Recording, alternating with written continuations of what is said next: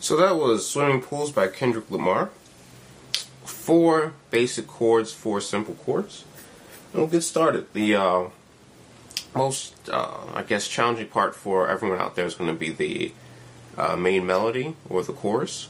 But we'll get to that when we break down this lesson. So let's get the easiest stuff out first. That's going to be a G major 7th chord. So G, B, D, F sharp. But I add on additional notes. So really I'm playing a G major 9th in this case, because I add in the right hand. So G, B, D, F sharp, B, D, F sharp, A. And if you can't get your fingers all the way up to F sharp, then make the 7th, you can just play the G major chord and it sounds just as good. So the alternative chord is just standard G major.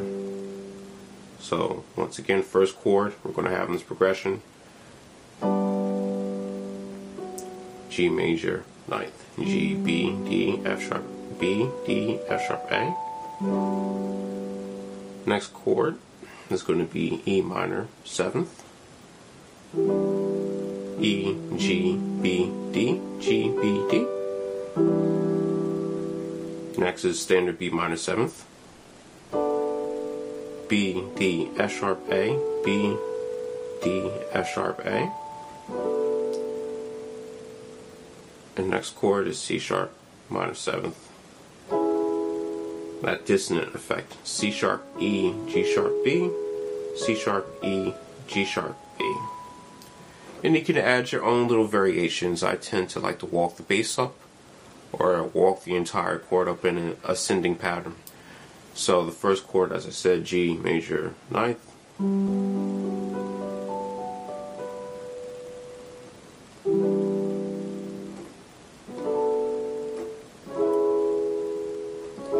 And you play that C sharp minor 7th twice. So the standard chord progression throughout the entire song is going to be G major, E minor, B minor, C sharp, C sharp, and that's going to be it for the chord section. Now the chorus is what we're coming on next, or coming on to next. So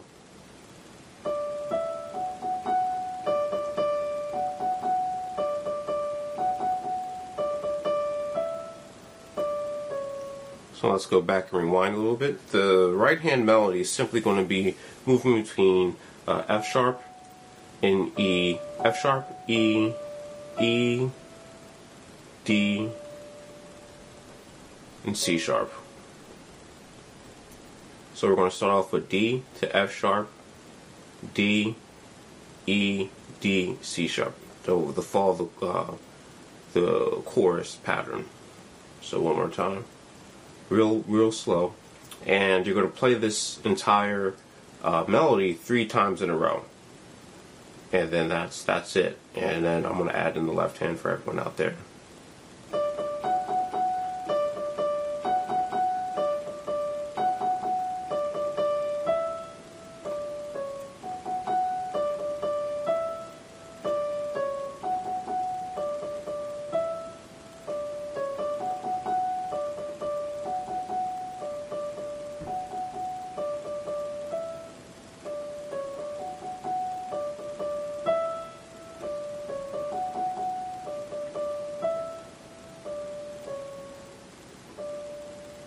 And you could end it on D, but I ended on B minor 7th, because we're going to be playing the entire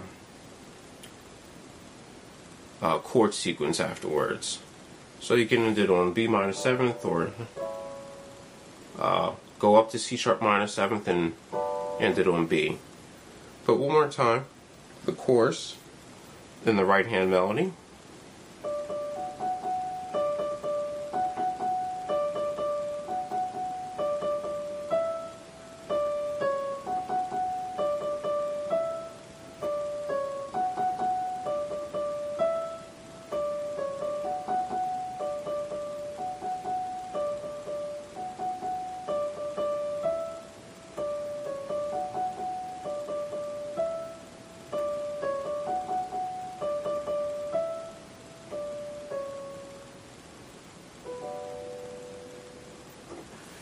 So with that being, for the most part, completed, it's the chord structure for the right hand or the melodic structure for the right hand. It's fairly straightforward, and it's very easy to follow because of the overall tempo of the song. So you'll be able to get it fairly quickly, I believe. It will take a little practice to get initially, but I think you'll get it just fine. So now that we're finished with the right hand melody, let's add in both chords, and we go back to what we learned in the first couple of minutes of the song. We have G major, E minor, B minor, and C sharp minor.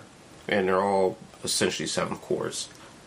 So you're going to be playing a 7th chord in the left hand, and keeping a steady tempo.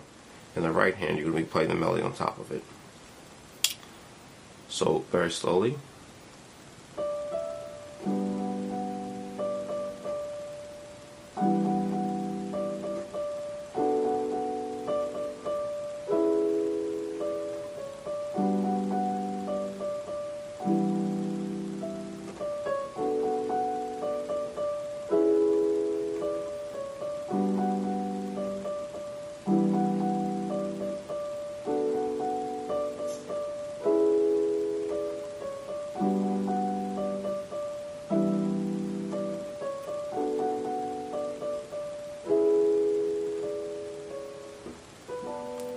So let's go back and rewind that a little bit.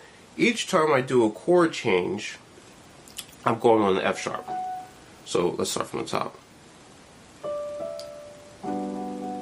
So I'm playing F sharp here again. Give the chord some room. And then I'm going down to E minor 7th. So one more time. Change here.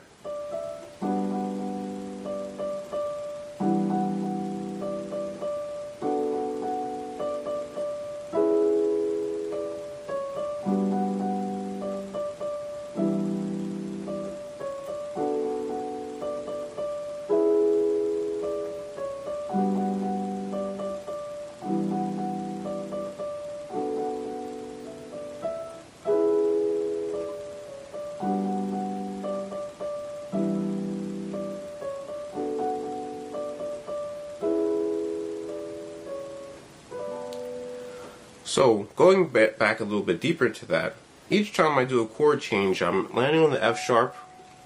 So the 3 chords we're playing, G major, E minor, and B minor 7th, they're going to have the F sharp involved. And then when I play the C sharp minor chord, I'm walking down to E, D sharp. Okay, one more time.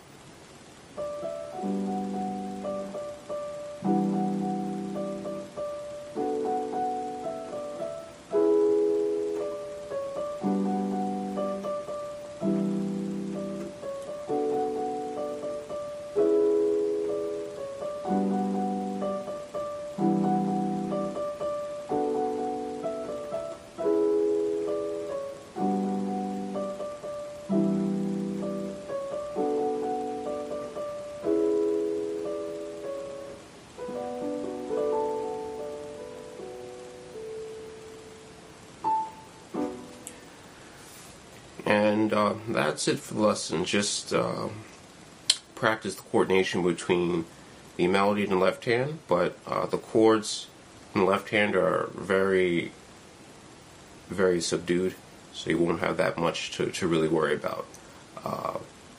Just play the chords in a standard close and block pattern, and you should have no problems getting this song down in no time. And thanks for watching.